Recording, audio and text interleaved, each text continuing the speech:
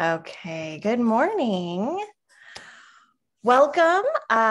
Thanks so much for joining me this morning and investing some time in your professional development. If you're watching this pre-recorded, thanks for tuning in. This is the first webinar of our summer series, Fun and Engaging Literacy Activities for Elementary School. I will be doing 4 of these, and I will be going over lots and lots of different ideas that you can put to use in your classroom. And this is mostly geared toward elementary school. However, with literacy, with reading instruction, if your students are still in the learning to read phase, even beyond elementary school, then some of these activities and strategies would certainly be applicable beyond elementary school. So I am Tiffany Rao, and I teach in the Department of Special Education here at Cal State Fullerton. These are general that you could use in any classroom. It doesn't have to be special education, but I will definitely be talking about how to accommodate students with disabilities throughout. So today's webinar, I'm going to focus on building literacy skills through art exploration. So I am going to share with you 2 lessons directly from the Getty Museum website. The Getty Museum has an amazing library of lesson plans and all of the links of artwork to go with it, the PDF files that you can share with your students.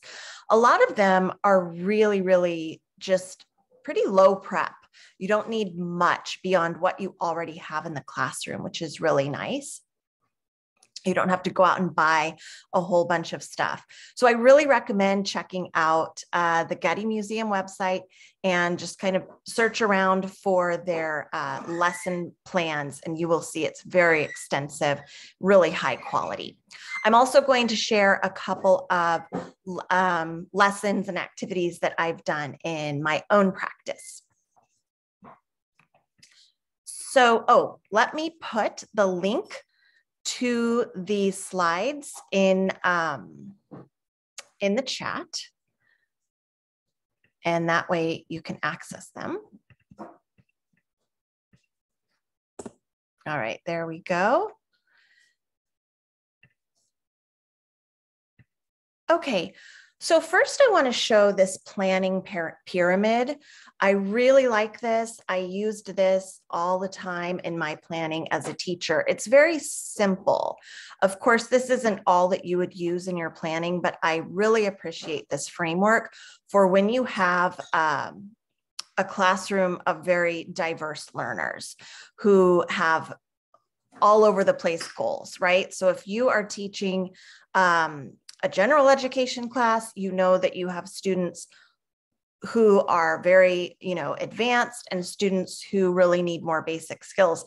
But then if you're teaching, let's say, a 1st through 3rd or 4th through 6th special day class, your students are really going to cover a lot of different skills and goals that they need to learn. And if you're RSP, same thing, right? So this planning pyramid, as you can see down at the bottom, this is where you might, if you were to I used to do this all the time, I would just draw a triangle and divide it into 3 parts, just like this. And I would quickly, nothing formal, jot down what components of what I was about to teach could all students do. All students. So I'm going to use an example of, let's say, I'm going to do this later on in the webinar. Let's say you teach your students how to draw a character or an animal or something. They draw something, and then you want them to sort of write a story about it. Maybe write a paragraph or a couple of sentences, depending on the grade level. You might have them write a full story, or you might just have them write 1 or 2 sentences if it's kindergarten, right? So let's just say that basic example, you have your students draw a picture, and then you want them to write about the picture. So all students maybe in your class could draw a simple picture. And then all of them could give some kind of a response to that picture. So for some students, it might be writing 2 sentences, but at least they would all maybe dictate a sentence to you or your aide or a peer, and then you write it, right? And then some students would write a full paragraph. In terms of the art, maybe all students can at the very least trace a picture, and most students could draw the picture, and then some students could draw the picture and add some details to it. So this can be really helpful when you're planning an inclusive lesson where you want to incorporate several different IEP goals and Common Core standards and just learning objectives, general learning objectives of your lesson. So keep this in mind as I'm talking about the lessons and activities that I'm going to share with you. Okay, so the first lesson that I'm going to share with you is from the Getty, and here is the link is right here for this exact lesson. I'm going to share with you an overview of the lesson and a basic outline of the lesson plan. But if you want the detailed lesson plan and links to the PDF files, go to this link right here. The lesson plan is originally developed for grades K through 2, but I would argue that it could be higher. This is a lesson that I can see really incorporating several different IEP goals, K through 6, or even higher. It's a fun lesson, so it just kind of depends on your students. Okay, I'm not going to read all of this, but I just want to show you how many standards are addressed. So I copied and pasted this from the lesson. Over here, these are all the Common Core standards that are addressed just in this simple art lesson, and it's connected to poetry as well. So it's art and literacy together. So many Common Core standards addressed, also visual art content standards addressed, and more general ELA content standards are addressed, in addition to the different kinds of IEP goals that you could address for your own students. So these are the lesson basics. So again, I forgot to say the name. It's Natural Balance in Photography and Poetry. So here's the lesson basics. Here's the original author. It was a 2nd grade teacher who wrote this lesson. It could be a 3 to 5 part lesson, the way that it's written, 50 minutes each. But if you know your class and you have a 1st grade class and they don't really focus on one thing for more than 20 minutes, then I encourage you to break it up into more parts for lesser time at a time. So we're going to be making cyanotypes, and cyanotypes are an early type of photography. You can use sunprint paper, or it's also called nature paper, or I'll also talk about how you can just use construction paper. So students will brainstorm a list of adjectives to describe these cyanotypes. They will create their own cyanotype photograph, and then they will write a poem using that list of adjectives that that you all came up with as a class. So the basic objectives here are brainstorm a list of adjectives, answer in complete sentences, write a poem using adjectives, and create a balanced photograph. But you can definitely adjust those to reflect your students. So a cyanotype is so cool. It's a 180-year-old camera-less photographic print that prints in a distinctive dark blue. So they're actually creating a photograph, but without using a camera. It was invented in 1842 by scientist and astronomer Sir John Herschel. You can look up more information on that to share kind of a background with your students. It's really interesting.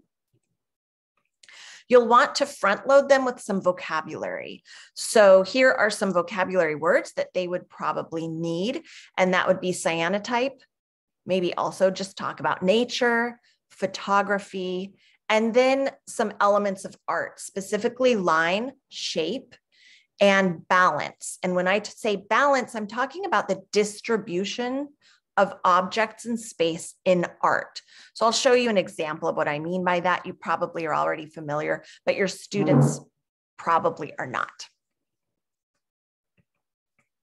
So here is one example. This is from the Getty, one of their PDFs of a cyanotype. This one was in 1842, from 1842, called The Arrangement of Specimens by Hippolyte Bayard. And you would open up the lesson by sharing this, this print, this PDF with your students, just taking a look at it. Again, you'll open up with the vocabulary. And then the next part is sharing this print and just observing and talking about it. So here are some guiding questions. What do you see? Allow students to just talk about what they see, get that language going. What kind of lines do you see? And you might need to model how to really look closely for the lines. For example, I see a long line here in the middle of this fern-looking piece of a plant. I see a stem here that makes a line. I see the line coming down in this feather. And then, oh, look at this. I see a lot of lines going in all different directions. So you might want to give your students some of that language. If you have students with speech and language delay, then modeling the language first is very important. In a general ed class where you might not have any students with speech and language delay, you can just open up the discussion with questions, make it very open-ended. They may not need that level of modeling, but if you're working with students who need it, then definitely give them the language first and then invite them in to add their own ideas and their own pieces. You might require full sentences in this discussion if that's a goal that your students are working on, or if the goal is just to get them talking more, then I wouldn't put a lot of requirements on the language if the goal is just to pull out the language from your students. So what kind of lines do you see? What kind of shapes do you see? What objects do you see? So obviously you see here a feather, some flowers. This looks like it might be a flower with a lot of different spindly leaves, perhaps. Not sure what that is. You guys could have a discussion about what that might be. And then you can ask, what would you have named this work of art if you had made it yourself? Once you've had that discussion, sorry, this is coming out a little bit blurry, but once you've had that discussion, then you will brainstorm a list of adjectives, and you can divide up the adjectives into different categories such as color, size, texture, and shape. So I would have a graphic, table up visually for the students that you're filling in alongside this. So now we're going to brainstorm a list of adjectives to describe this. So it would be, color, we see blue and white. Size, ask the students, how would you describe the size of these objects? What do you think the texture is like? Does this look smooth? Does this look soft? Does this look pokey? And then what shapes do you see? Brainstorm those adjectives, write them up here, because then they will use these to help them write their own poem later, which we'll get to the poem. Here's another example of a cyanotype. This one's from 1854 by Anna Atkins and Ann Dixon. And the title is up here. I forgot to Google how to pronounce it, so I'm not going to try.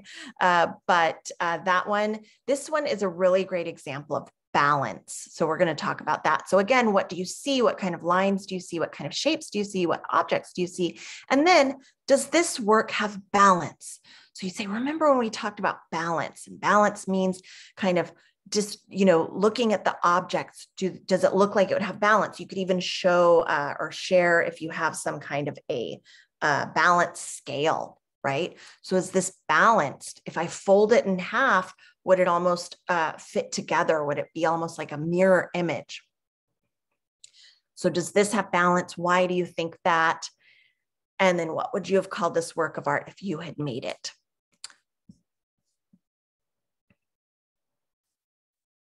Okay, hold on just a second. So then you would have students create their own cyanotype. So I have one right here. Let me just pause the share. I think you should be able to see me right here. See mine? You could look at it like this or like this. And I wanted to create balance. So you would talk to your students about balance and how you want to try and create balance on this.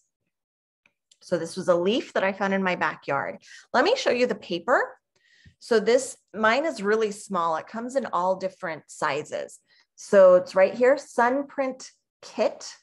And it comes with everything that you need to create a sun print, which includes, let me just pull it out, the paper, which actually is a lighter shade of blue when you first start, before you put it out in the sun. See, it's a little bit lighter. This is what it looks like when it starts. And you put one sheet, the instructions are on here, but I'm just going to show you. You take a piece of cardboard, put the sheet on top, gather sticks, leaves, flowers, anything in nature. So your students would go out on a little nature hunt to find some objects that they would want to put on their sunprint paper. They lay them all out in the sun, and then it comes with this acrylic, this clear acrylic piece here. They put it on top out in the sun for 1 to 5 minutes only. Too long and it won't work. And then bring it in and you actually rinse it under cool water. So it's sort of like developing a photograph, kind of like taking a negative and developing it. So when it is, before it's rinsed off and developed, right after that 1 to 5 minutes, this looks opposite. So this inside is actually the dark blue and this outside is actually white, or kind of white, lighter. Then you rinse it off, let it set for a few minutes. I put something heavy on it once it was dry to flatten it out because it got a little bit warped. And then it becomes like this. So it's a really neat process of developing a photographic print without a camera. So they would create their own cyanotype. Now, let me tell you though, okay, the Sunprint paper is cool. It runs about on Amazon, about $8 to $15 for one pack of maybe, I think this came with 20 pieces. And I don't want you guys spending your own money. So you can like $8 yourself into spending hundreds of dollars on your classroom over the course of the year, right? We all know that. So you don't have to use this fancy paper. If you're wanting to teach about the like photography and the process of photography, then that might be a good investment. If you also have a wish list, or you ask for parent donations, or if your school gives you a budget, then maybe use that. But otherwise, unless you're really wanting the Sunprint paper or you wanted to teach about the process of photography, you can just use construction paper. Now, construction paper is going to be a little bit different. I don't have an example of that, but it's going to, like, if this was construction paper, let's say, it would still be this blue color. No. The blue color would fade, and underneath the leaf would be still this blue color. Does that make sense? So you're really making a faded print, and then you don't rinse it underwater or do any of that. You don't have to put a clear plastic thing on top of it. Just arrange some things on construction paper, leave it out for an hour or more, an hour, 2-3 hours. Do it in the morning when the sun is hot, bring it in after lunch, kind of a thing.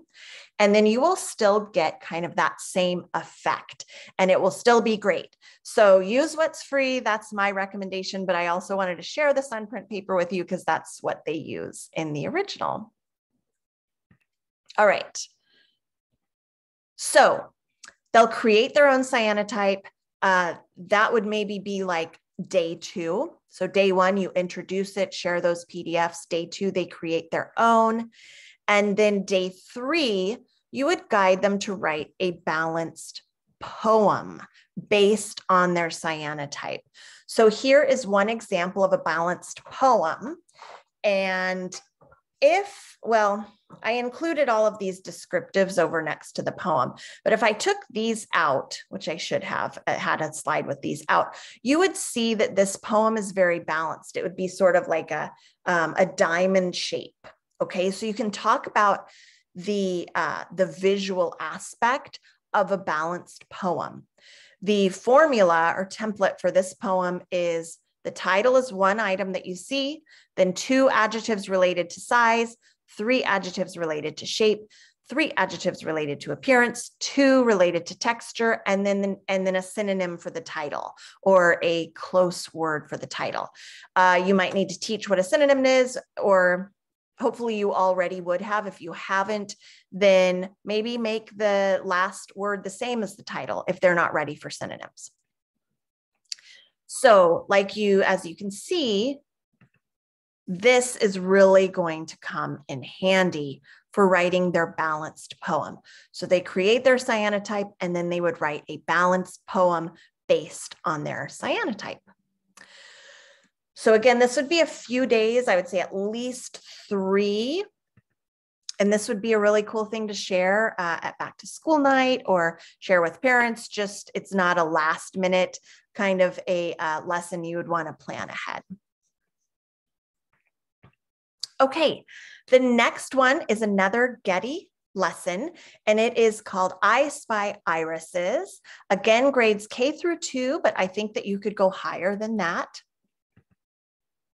Here's all of the standards that it covers. And this one is related to Van Gogh. And actually, this one was originally written by a first grade intensive autism teacher. So already a lot of great accommodations and support is built into this original lesson plan, which is really nice. So this was a single class lesson that this teacher did, about 30 to 40 minutes. It was designed for students with autism. Goes over the elements of art, specifically colors, shapes, and different types of lines.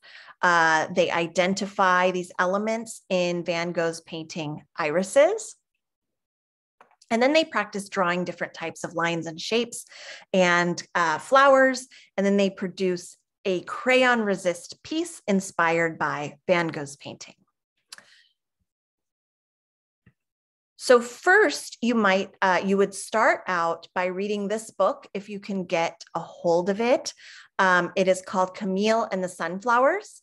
You might check the library. There are other books about Van Gogh's work as well. So if you can't find this one, you can look for another one. This one's really great. I think really engaging. Before you do that, you might need to teach or review the elements of art, specifically colors, shapes, and lines. Then you would read the book. And what I always like to do when I'm reading aloud to students is I do at least 2 read-throughs the first time, and then I will read it repeatedly throughout the week. Students really start to love a book after they've heard it several times because it's now familiar, it's predictable. That's something that innately feels very good to students. But the first time I would read it just once, no questions, just enjoy the book, just take it in. And then another read through where then we would take a closer look at some of the illustrations and talk about some of these discussion questions. What do you see? What colors, shapes, lines? Have you ever seen flowers like these? Oh, where did you see them? Where do you think Van Gogh was when he painted this work of art? Why do you think that? And you can share that he was outside in a garden. And then the same discussion questions would apply to sharing the PDF of Irises, which is what I have right here. But I would ask these questions while you read the book and then also apply it to the PDF. And then you will probably get a little bit more advanced discussion that way because you've practiced. So then the students would create crayon resist watercolor flowers. If you have not used crayon resist, it is a really fun technique to use in elementary school, especially when you're using a lot of crayons anyways. So you would first want to model how to draw a few simple flowers. It doesn't have to be irises. So you could give them, because irises are a little bit complicated, you could model how to draw an iris if you feel confident with that, but you can also just do a simple tulip, daisy, sunflower. And as you're modeling it, be sure to verbally point out the shapes and the lines that you're using. Really think aloud. Okay, I'm going to draw a long line here for the stem. I'm going to make it a little bit curved. You see how it's just a little bit curved? That makes it look more natural. So you really want to talk through. Then you can pass out plain paper, have students practice drawing their own flowers. After they've practiced, show some pictures of flowers, show some real flowers, and then allow students to go outside and observe flowers. Again, making that connection back to the lines and the shapes and the colors that they see. You can make it a kinesthetic experience by showing students how to trace the flowers in the air that they're observing. Then pass out some watercolor paper, if you have that, or at least some pretty decent white construction paper, if nothing else.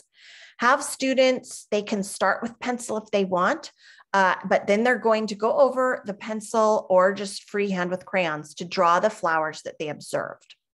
Encourage them to press hard with the crayons. That's important for this technique. Talk to them. Why are you using that color? Oh, look at that shape. What shape are you using? What are your lines like? Get them talking. Once they're finished drawing, you're going to pass out watercolors and water and show them how to make a wash out of green and blue paint and paint over the entire drawing to create the crayon resist. So here are some examples of that, of some different flowers. These, I believe, look like dandelions, and they just did green and blue wash. So as you can see, the student used green to make the dandelion stems, green crayon. Looks like they used some yellow to make some of the dandelion flowers, and then the white dandelion seeds, probably a white crayon. So you're not going to see the white crayon initially, but then when you paint over it, it's really going to show up nicely. Here's an example with some tulips. And with these tulips, it looks like they did use white to draw the outline of the tulip, and then red watercolor inside, green watercolor in those leaves and stems, and a blue wash on the outside. Over here, it looks like they used yellow crayon to draw color in the vase, blue crayon to color in the bottom of the vase.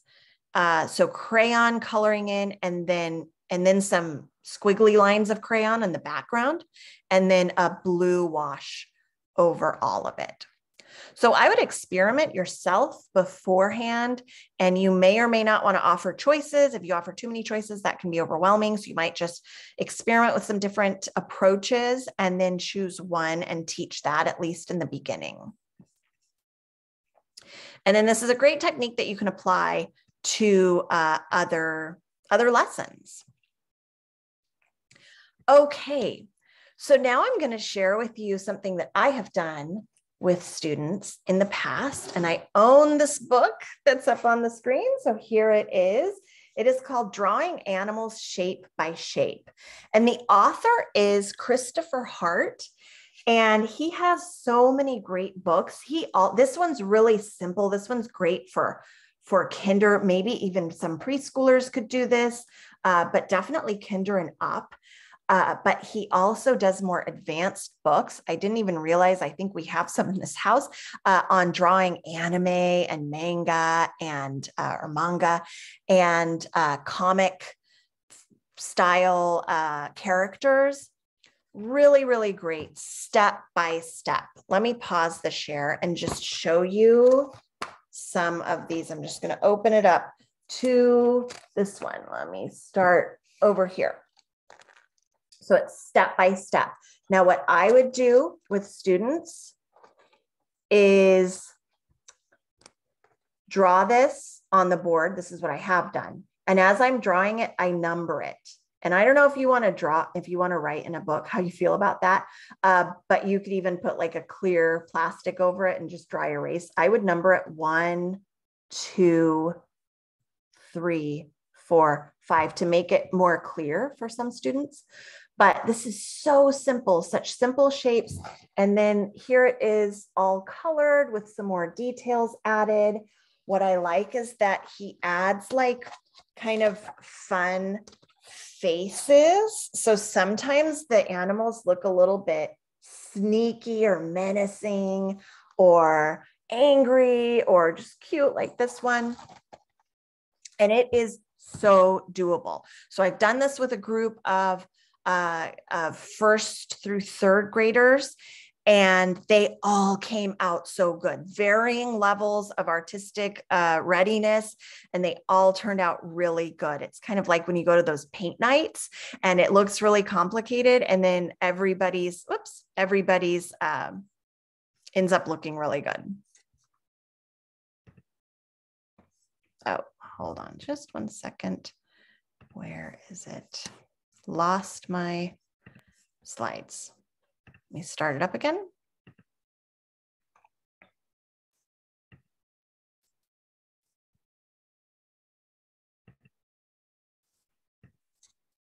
Okay, sorry, let me get back to it.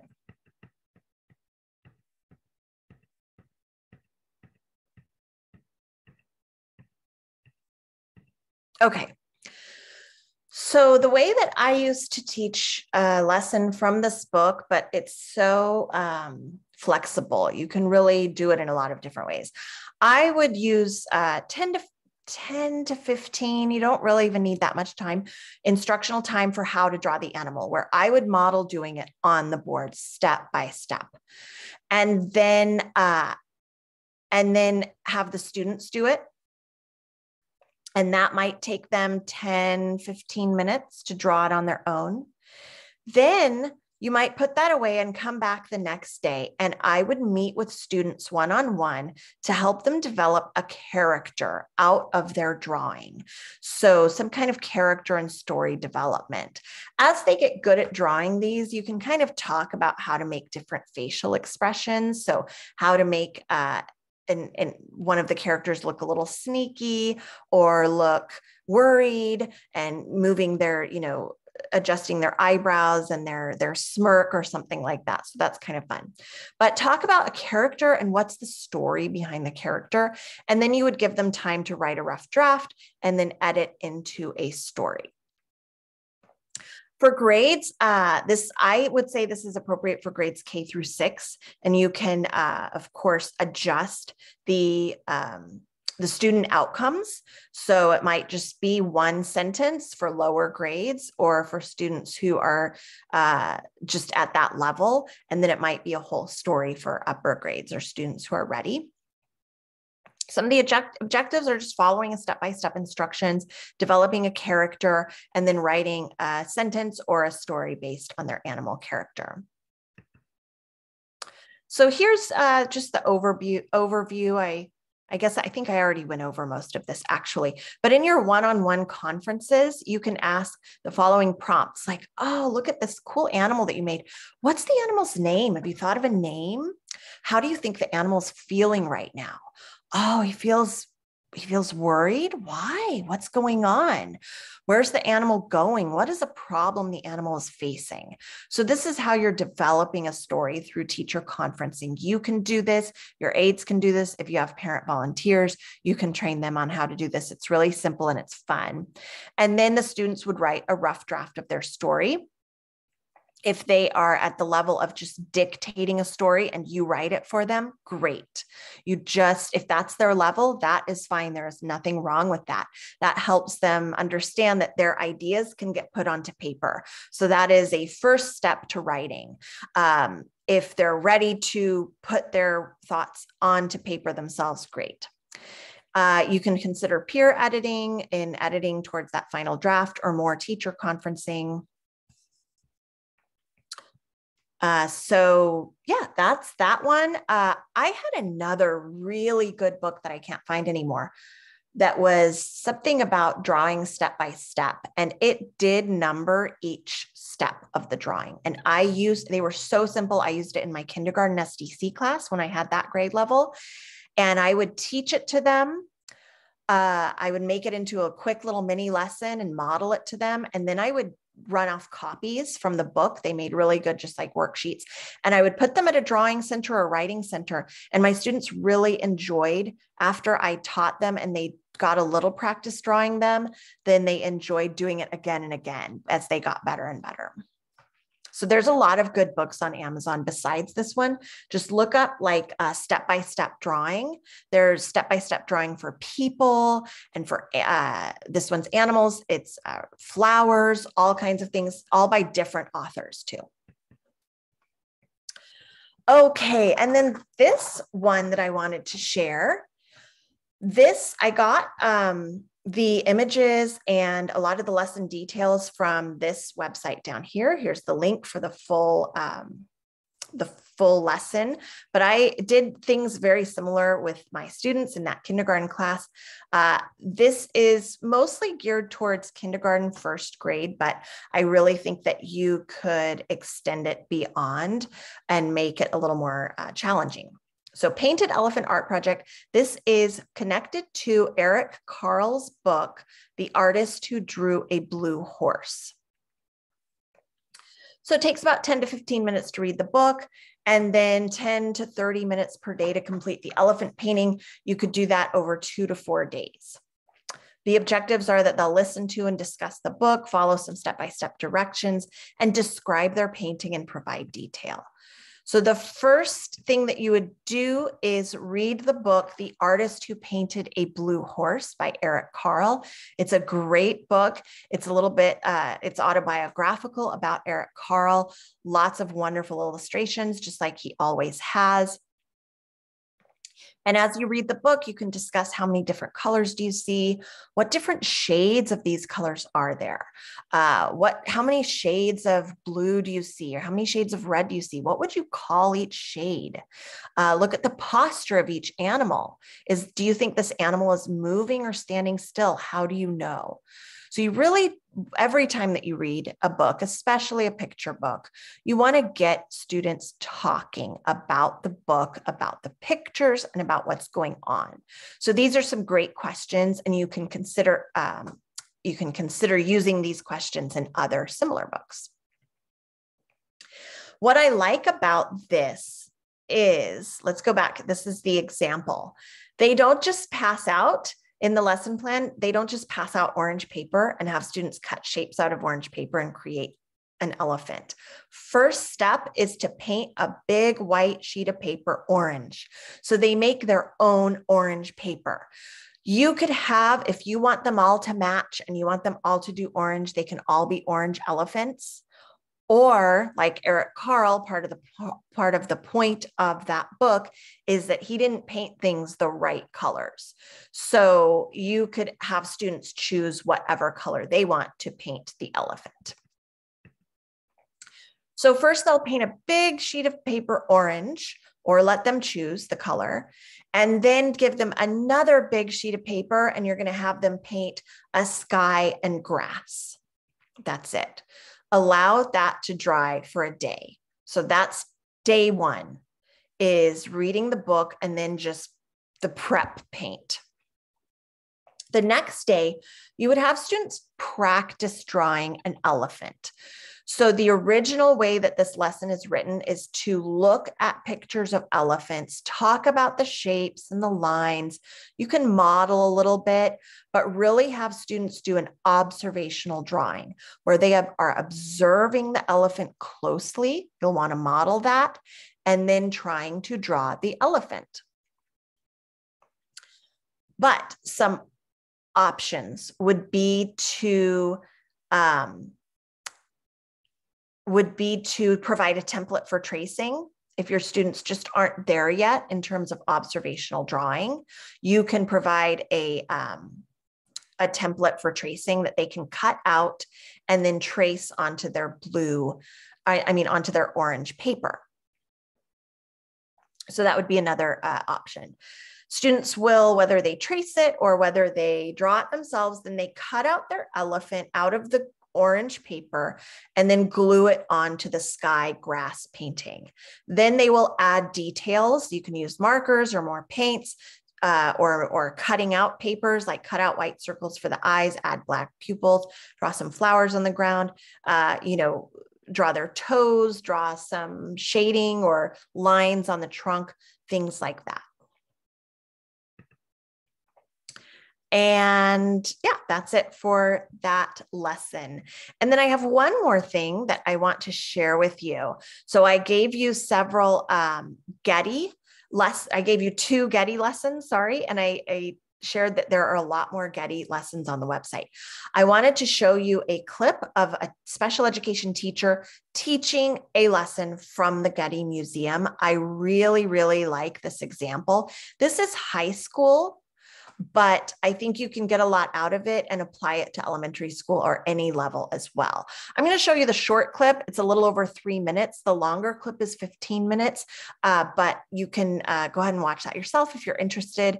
This teacher is great. Let me pull it up.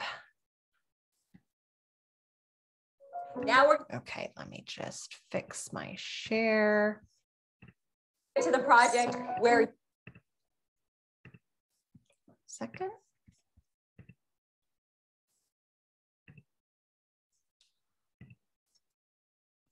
Make sure my sound is optimized. Okay, here we go. you are going to have to create a portrait. One of my strategies is the I do, we do, you do. Every time I introduce a new concept, I'm going to do that. There might be a student that doesn't need modeling, but there's always a student that does. So why wouldn't I provide that scaffold for them? So every time I ask them to do something, I model it first. My students are not only in mild to moderate special education, but they're also long-term English language learners. You're each going to get a portrait scenario, okay? You're going to have to create a portrait. I'll show you, here's the sample photo. I don't know if you recognize Miss Talbot, and that's me, and this is our example portrait. But it's important to show students how we think. So when I introduced the final project, I had an example of what I wanted the finished project to be, and I had a graphic organizer up that was blank, which looked identical to theirs, and I had the synopsis. This is the sample. Look up here and follow along. This is a portrait of 2 sisters who are very good girls.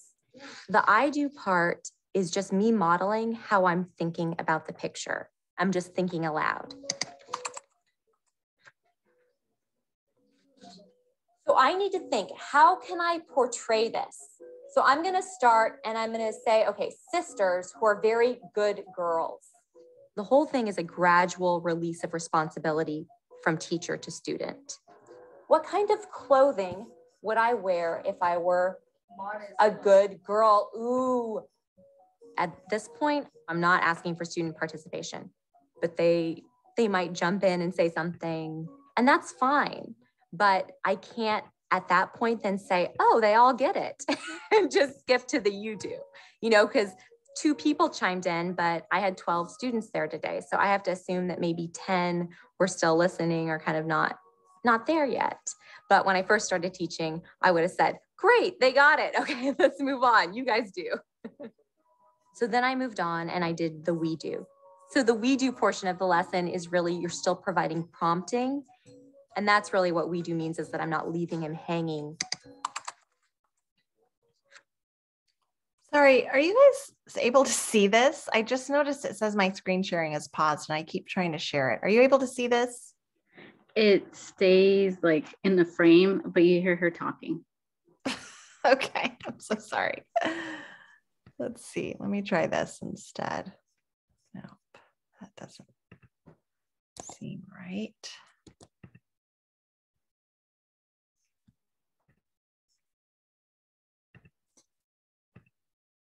Okay. How about that? They study all the time. I think I can show that by props. What would I be holding if I studied all the time? Books. the you do was the actual project. So then I said, okay, now you're ready to do it. And I gave each group their synopsis and their graphic organizer. And then, okay, the grandparents are gonna be, you're gonna be the grandfather, you're gonna be the grandmother. He has to wear like a beard. I found that the clearer I am, the better quality work I see from the students. And because the students know what they're doing, they feel safe learning new things. Okay. All right. Sorry about that. Hopefully you got to see some of it. All right. Let's go back to that.